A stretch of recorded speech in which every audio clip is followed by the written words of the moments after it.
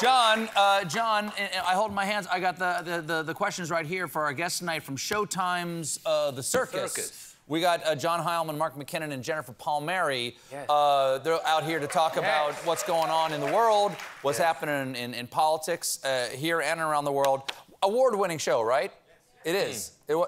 You guys, you know it's an award-winning show? You answered? Are they an award? It's gotta be. We've got awards. They've got to have an awards. They're way more important than we are. They're on Showtime. Isn't that fancier?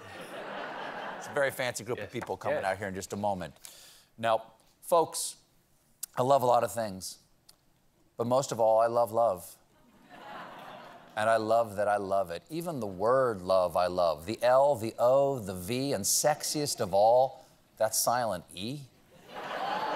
Who is she? What's she hiding? What isn't she saying? And you singles out there already know that dating apps have dominated the scene for almost a decade, but people are souring on them now because word on the street is that Gen Z is ready to break up with Tinder. That's right, Tinder is chuggy, high-key, sus, no cap, fam. Okay? And I don't have to explain to you what any of that means.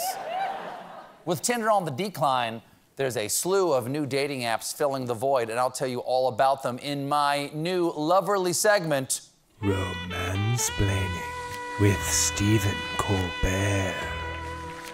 Dating apps edition.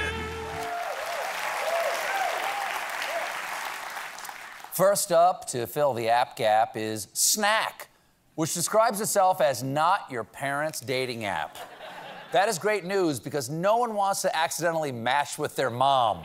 Wow, this one seems really great. We have so much in common, same hometown, same last name. Oh my God.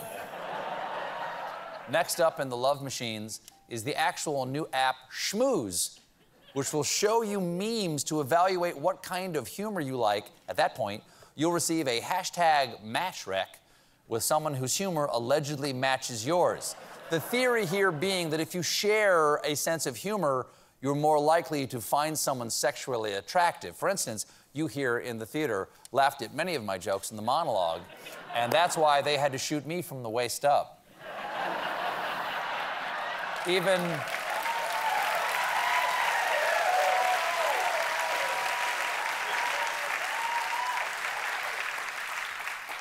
and why I'm sitting down right now.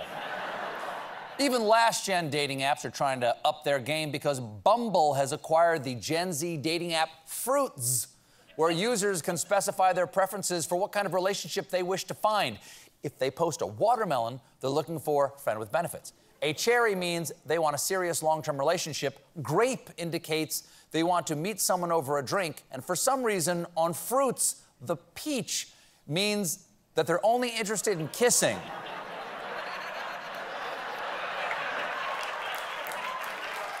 Though I do want to point out, it doesn't say what you're kissing.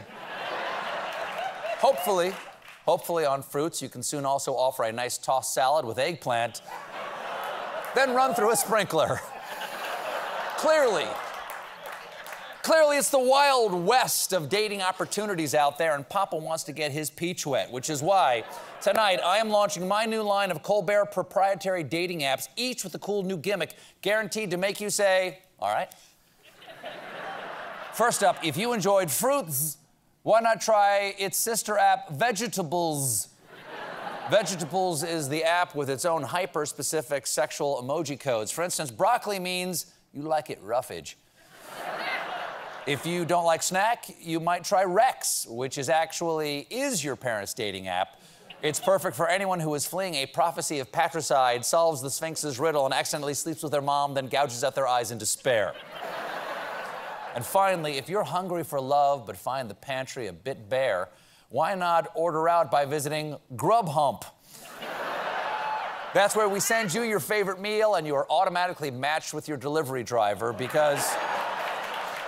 come on.